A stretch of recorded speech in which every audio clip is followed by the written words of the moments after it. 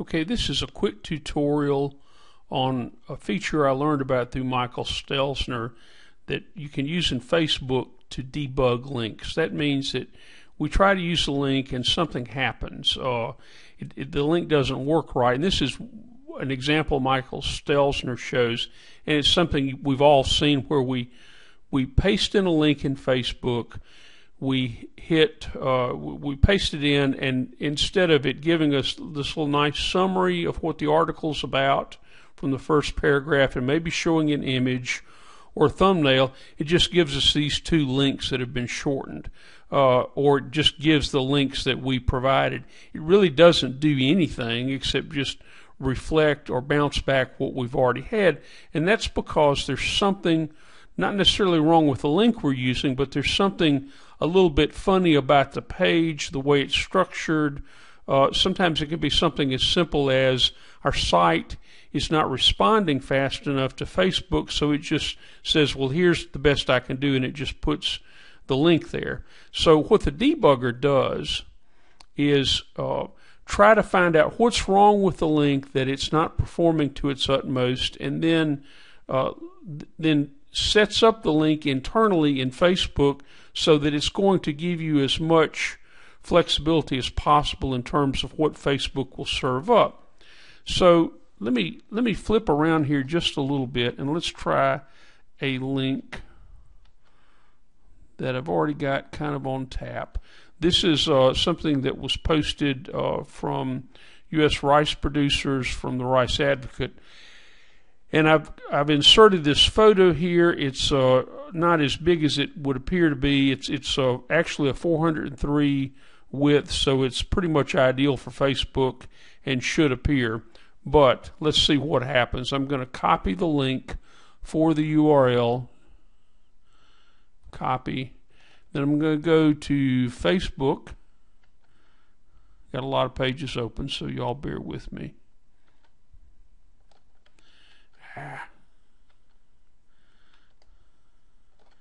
Yeah, okay. This is the AgFacts Facebook fan page. Let's click in here, and we're going to paste it into the what have you been up to field. And it's going to give us our friend Mr. Weathervane. So that's not the ideal thing. I'm going to go ahead and I'm going to hit F5. We're going to refresh the page. Let me just show you how some of you do it. We're going to reload the page. I'm going to click Leave Page, and that gets rid of the post that we had in there up till then. I'm going to go to the debugger, and I will have a link for this in a web post to our staff blog that will give you the actual link, and I would recommend that everybody bookmark this link or put it in a tab, have it someplace where you can find it. So input URL, that means the thing that I just tried and I got the weather vane, so I'm going to put the insertion point in that field, and I'm going to click paste, and I'm going to click debug.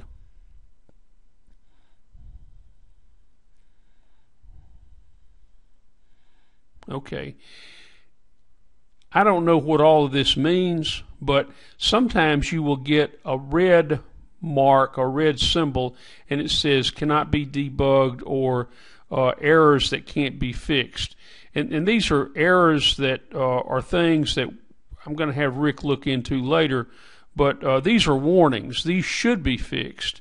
If you get something that says cannot be fixed, then we've got a different kind of problem, but it may be something as simple as the site's running slow and Facebook can't extract all the information we need. This is kind of interesting because it shows the images that are going to be available now that the link has been debugged. So this is what, or to put it another way, this is what Facebook sees in terms of what it's extracted from the debugging process. So let's go back to our Facebook fan page for AgFacts, and now that we've debugged the link and Facebook has gone in its own internal system and said, okay, this one's debugged, let's paste it again and see what we'll get. Okay, so we went from having the rooster to actually having the image that we wanted. So let's put something in here. Let's see. Let's be lazy for a moment. We're just going to copy this. And we're going to paste that in. Just so we can get the process moving. I'm going to take this part out. Then we're going to hit post. And there it is. So effectively, we've used this tool, the debugger, to go ahead and clear up any of the confusion Facebook had about how the link is supposed to work. And as I learn more about this, I'll pass more details along to you